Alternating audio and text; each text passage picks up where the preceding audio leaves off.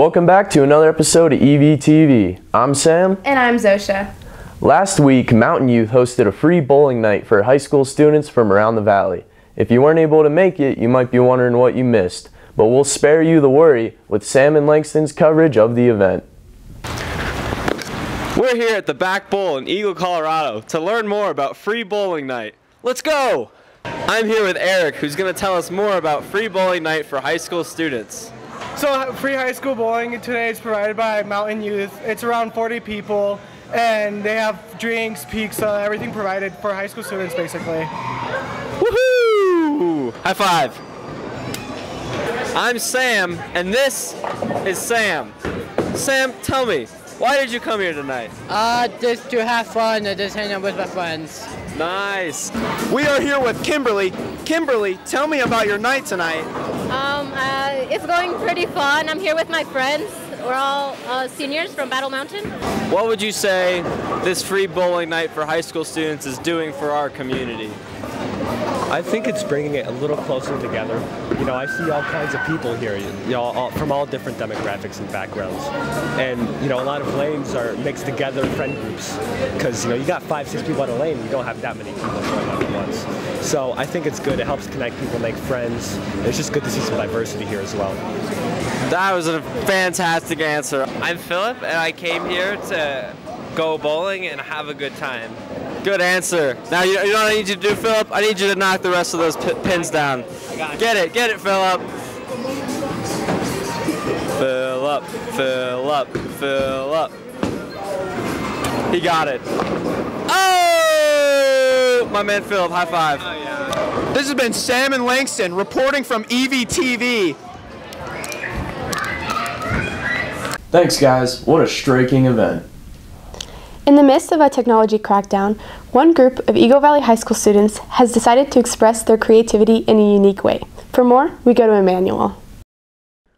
Minecraft, a simple game with no rules, almost free region on creativity and exploration of an endless world. Some students tried to use Minecraft for a project, the goal being to showcase their creativity. These students unfortunately found out that it was blocked on every school device and Wi-Fi.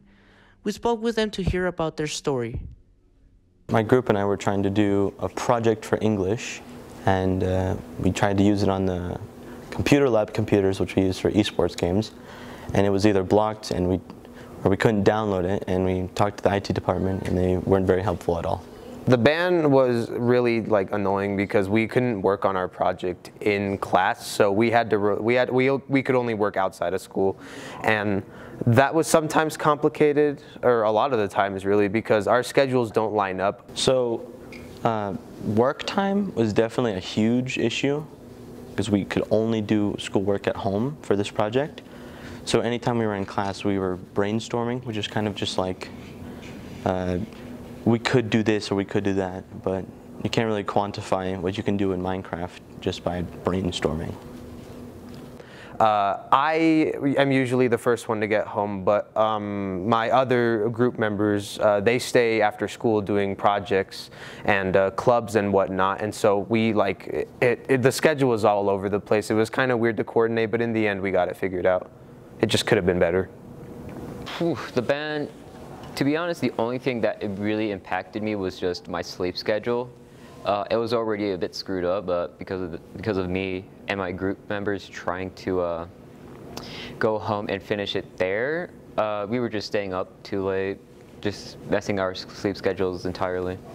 There is more to this issue than just not being able to play Minecraft. The Minecraft ban really didn't, specifically, it didn't really impact me, but as a whole, I think it bugs me a lot that the IT department and a lot of the higher ups are able to micromanage us like that, and it just makes me feel like I don't feel very respected in this school in that sense, in the fact that I can be very easily controlled, and that can apply to the larger student body. I feel a lot of the time we're not seen as students, but just as little chess pieces to move around a board, Who knew a simple English assignment could run into a major issue? This has been Emmanuel. Here in Eagle Valley, there are a lot of opportunities for after high school. One of those opportunities is AmeriCorps. You may have seen them around the school, but few people know much about the program. To find out more, we go to Will and Kim. Let's see if he knows what AmeriCorps is. What? AmeriCorps? What?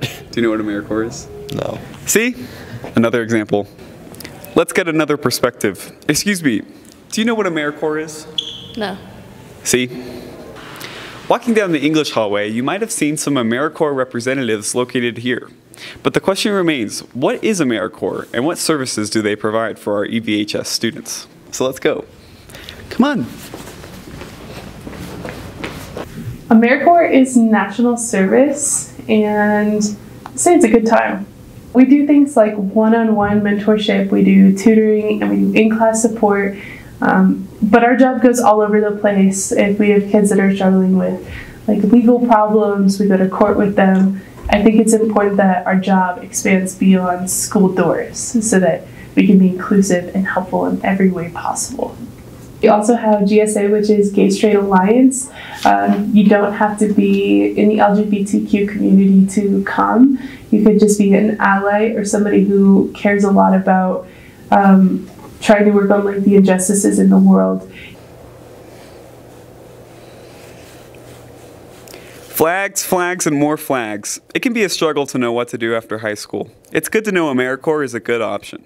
You can take a gap year and do AmeriCorps instead of going straight to college. So like if you want to explore another field like I did, you can do that. Or if you just have no clue what you want to do, you can earn more college money and it'll pay for most of your, freshman year.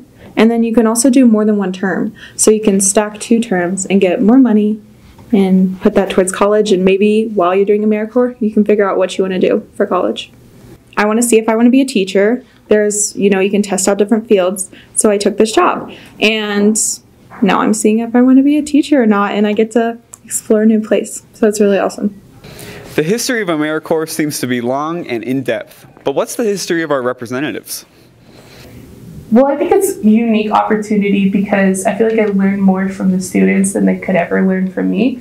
And I really like to get to view other people's perspectives on life. I just like the kids I work with. I think they teach me how to be more creative.